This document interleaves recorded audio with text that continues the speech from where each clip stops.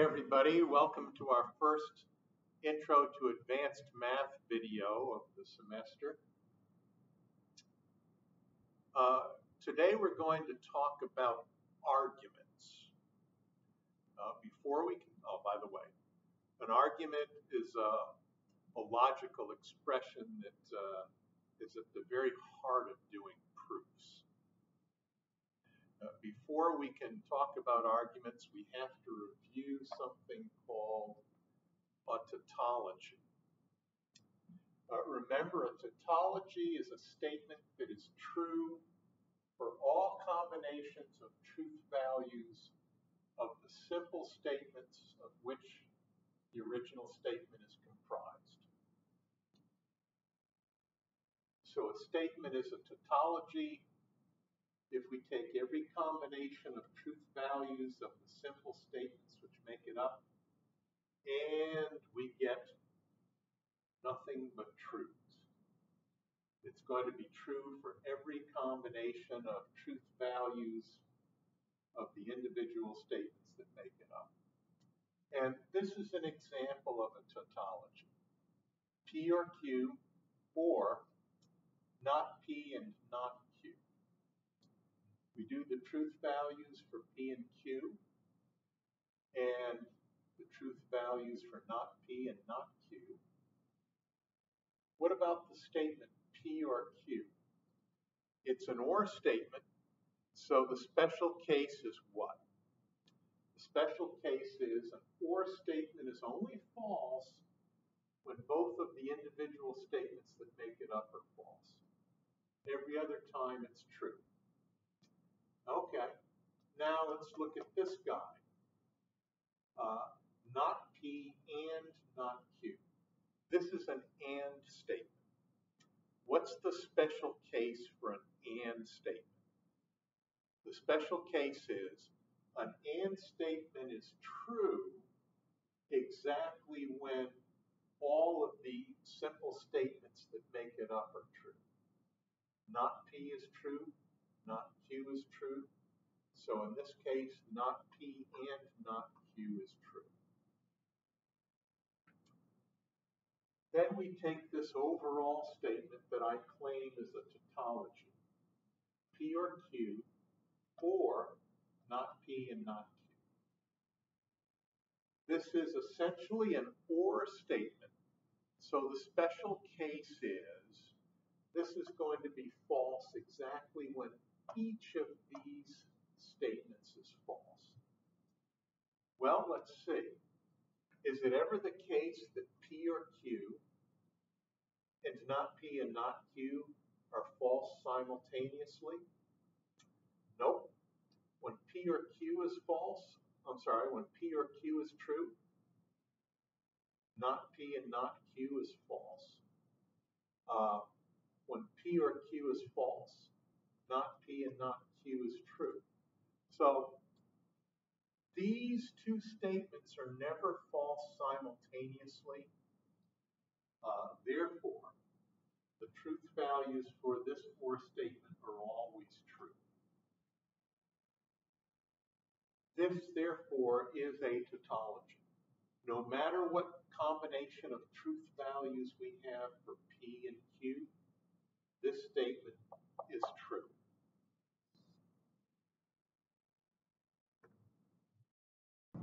Okay, we might as well mention the definition of a contradiction. A contradiction is a statement that is false for all possible combinations of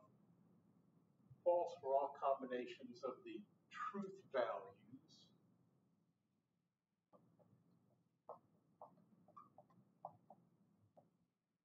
of the statements which make it up.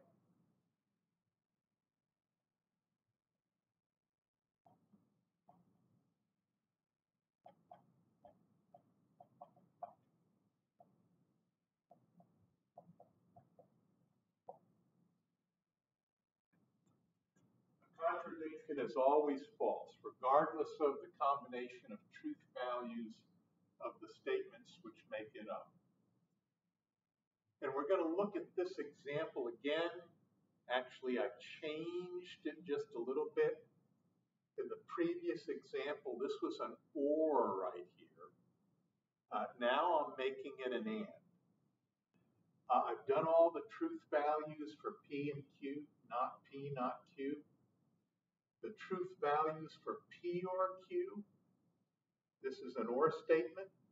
The only time it's false is when P and Q are both false. Check. Not P and not Q, this is an and statement. The only time it's true is when both of the statements that make it up, not P and not Q, are true. So this is the only time that it's true. And so we're taking the and of these two statements, P or Q and, not P and not Q. It's an and statement. What's the special case? It's true exactly when both of these statements are true. Oh, but does that happen? Are P or Q and not P and not Q ever simultaneously true? Not here, not here, not here, not, oh, you know what? This statement is false for all possible combinations of the truth values that make it up. So this statement is a contradiction.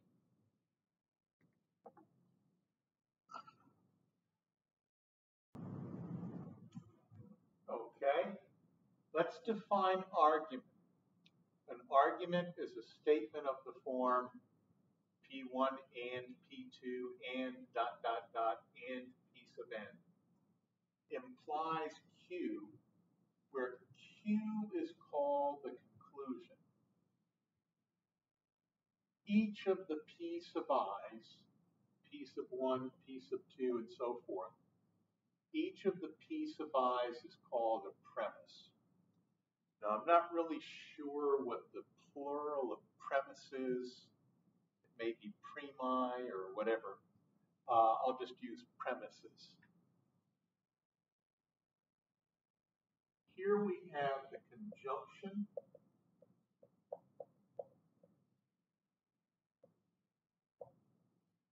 of the premises. So an argument is a statement of the form conjunction of the premises implies the conclusion.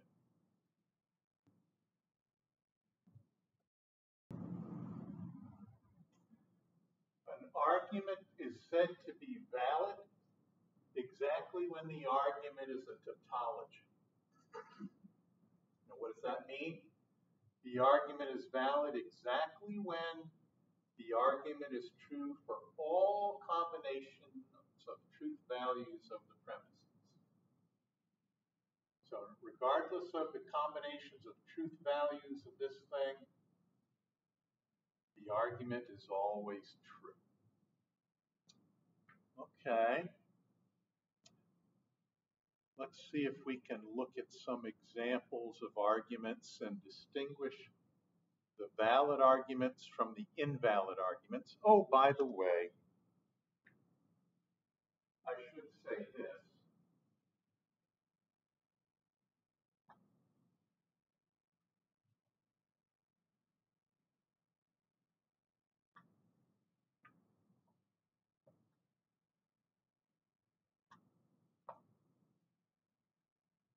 If the argument is not valid, then it is said to be invalid.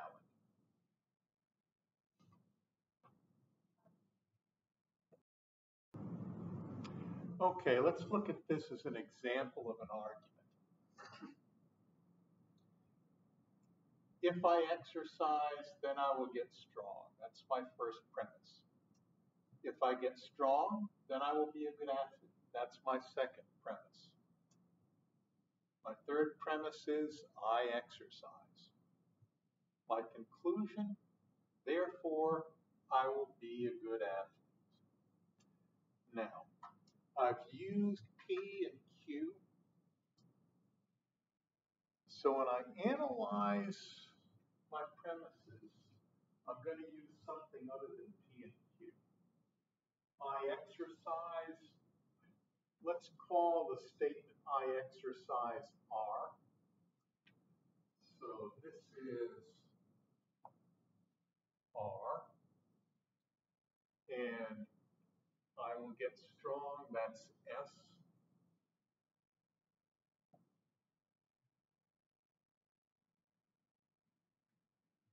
Here, if I get strong, that's S. Then I will be a good athlete, that's T. By the way, I will get strong, that's S. So we have S implies T. And the third premise is I exercise, which is just R. My conclusion, therefore, I will be a good athlete. Well, I will be a good athlete is also statement T. So T is my conclusion. So what I have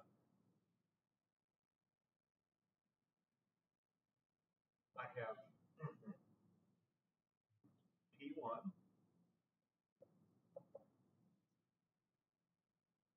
which is the form R implies S.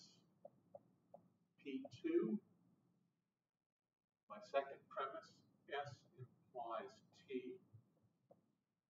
P3 is just R. And my conclusion Q is T.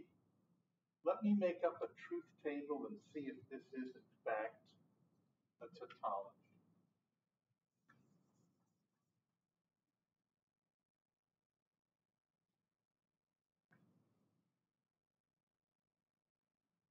Okay, so we have R,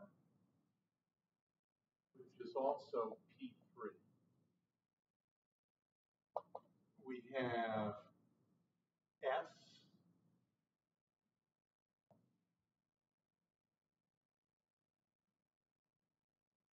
we have T, which is also my conclusion Q.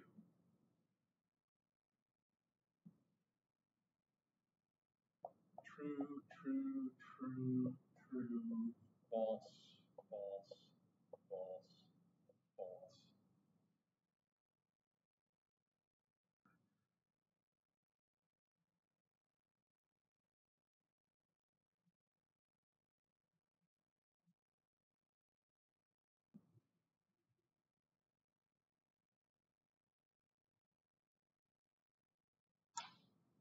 Okay. True, true, false, false, true, true, false, false, true, false, true, false, true, false, true, false.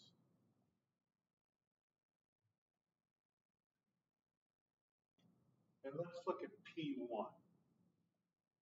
That's R implies S. This is an if-then. The special case is we can't have a true implying a false. A true implies a false is false. So let's see. Here we got falses here. And that's it. Everywhere else they're true.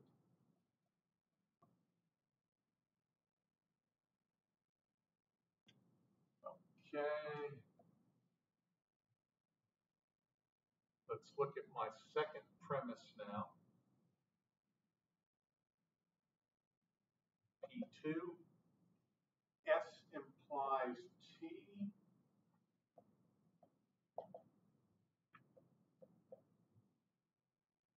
This again is an if-then.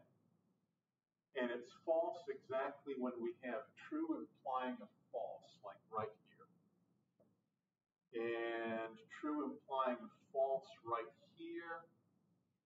Every other time it's true.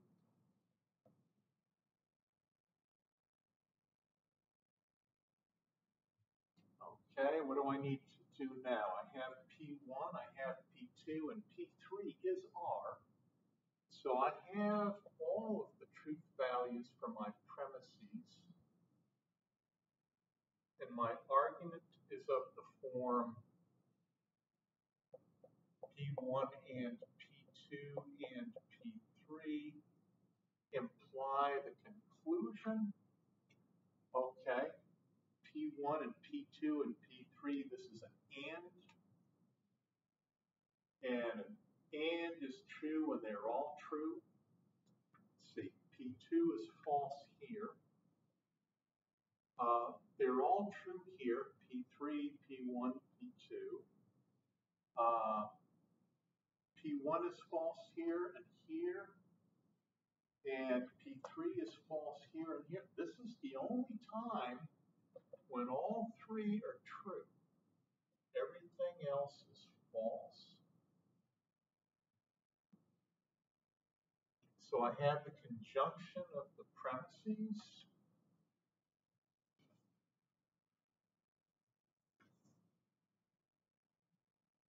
And now what I need is conjunction of the premises implies the conclusion T or Q. And let's see. This is an if-then. The only time it can be false is if we have a true implying a false. Is P1 and P2 and P3? Well, P1, P2, and P3 is true. This is the only time it is. What is Q? Q is true in this case. And for every other case, the conjunction of the premises is false, which means we have false implies true for everything else.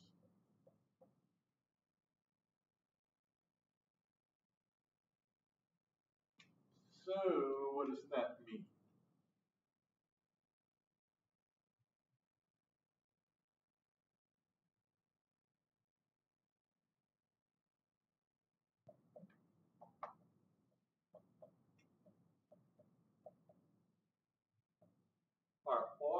Our argument is a tautology, therefore it is valid. Sorry for the rush job. I just found out that somebody else is going to use this room in a couple of minutes.